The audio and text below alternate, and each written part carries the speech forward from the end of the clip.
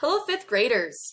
This is Chapter 2, Lesson 3, and Chapter 2, Lesson 4 of the Ecosystem Restoration Unit. Remember, we are combining these two lessons, so let's go ahead and continue our learning.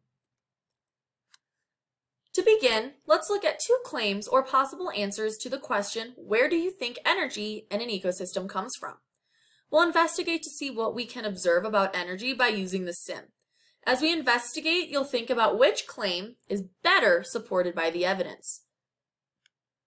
Possible claims about energy are Claim 1, all energy in an ecosystem is made by plants, and Claim 2, energy in an ecosystem can always be traced back to the sun.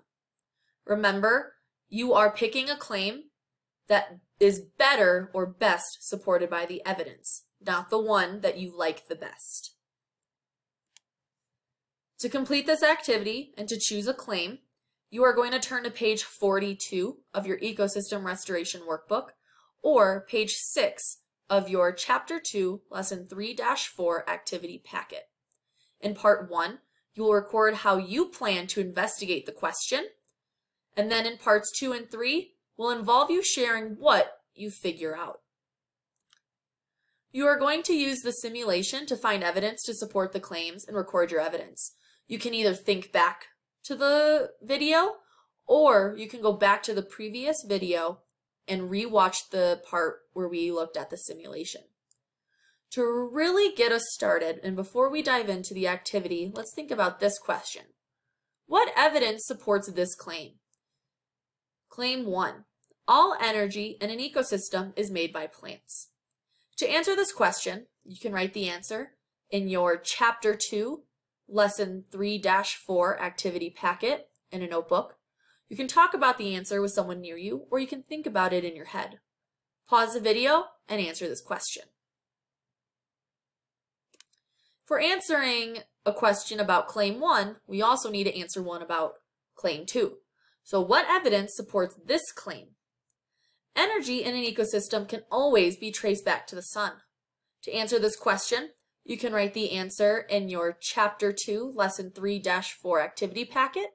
You can talk about the answer with someone near you, or you can think about your answer in your head. Pause the video again and answer this question.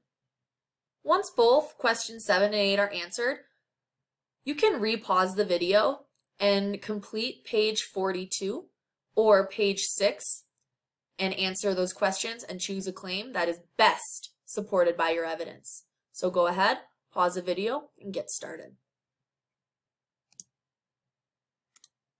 Now that you have completed finding evidence about energy, answer this question. Based on what you found out from investigating with the sim, which claim do you now think is best supported by the evidence?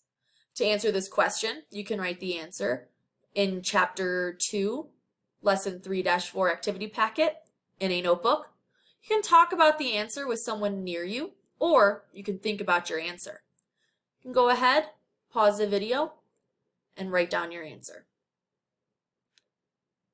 This concludes our Chapter 2, Lesson 3 and 4. Thank you so much, and I look forward to seeing you in Lesson 5.